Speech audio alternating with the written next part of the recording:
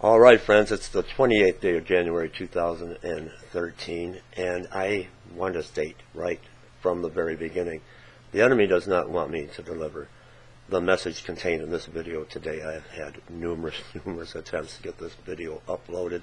I don't know right now if there's a bunch of static where you can't hardly hear me, but the enemy, I will not be stopped. I'm going to deliver this message. Now, I was contacted this morning by a brother in Christ who phoned me that had a very disturbing dream. And if you know me, if you follow my channel for any length of time, I'm very, very cautious when it comes to dreams and visions. I am really, really moved like never before by the Holy Spirit to share this brother in Christ dream with all of you today and to get your opinions on it. I'm not saying, I want to make that clear, disclaimer right now, I'm not saying that it is a prophecy, a warning of an event to come in the very near future, but I will tell you, I will stick my neck out on the line. I know it to be a prophetic dream.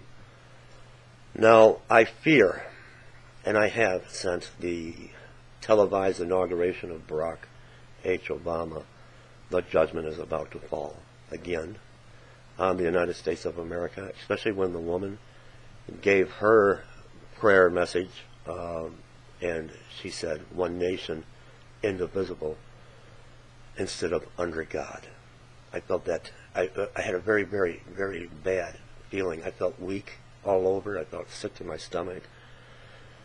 And it's just that I had a feeling that judgment is about to fall. Now, the brother in Christ, I am not going to give you his name, not at this moment, but I want to share this dream with you. All right, he calls me this morning and he shares the dream. Now, in his dream, there's a woman standing next to him, and he doesn't recognize who she is, but there is a young boy, and he's dressed like he's going to a funeral. He's all dressed in black, black suit coat, black pants, shoes, and a tie. And he has no face. Now that really concerned him. He looks down and the young boy, maybe 11, 12 years old, is carrying a suitcase. The woman turns to our brother in Christ and says that wherever this young man goes, destruction follows. Now, our brother in Christ looks down at the suitcase and he sees the words, "Rock away." And he does a little bit of investigation. He doesn't know, what does rock away mean? Rock away, what could that mean? And I'm going to share the rest of this with you. First, we're going to talk about the boy, 11, 12 years old, with no face, and what that means. A demon without a face, or a ghost without a face, if you have this in a vision or a dream, it's a sign of a harbinger. I'll be right back. I want to share more of this with you. I want to explain about the boy without the face. I'll be right back. Alright, now what I want to do here is just to reassure everyone that regarding a faceless demon, a faceless ghost, and as in our brother in Christ's dream, it's a young man, 11 or 12, dressed like he's going to a funeral, but he has no face. I just don't want you to think that it is my assumption that this represents a harbinger. So I wanted to share this with you. The faceless demon, really a harbinger. The faceless demon or faceless ghost is one of many entities that we may be too quick to class as a demon when in fact it is something else. This is not actually a ghost, but better considered as a harbinger. Though it is often referred to as a faceless demon, that name may not be the right one for it. There are a few stories about a faceless demon that appears to people in the guise of a woman. Now, this did not appear to our brother in Christ as a woman. A woman was standing next to him, but the young man, dressed like he's going to a funeral, had no face. So this is talking about if the faceless ghost is a woman, which is not the case in our brother's dream.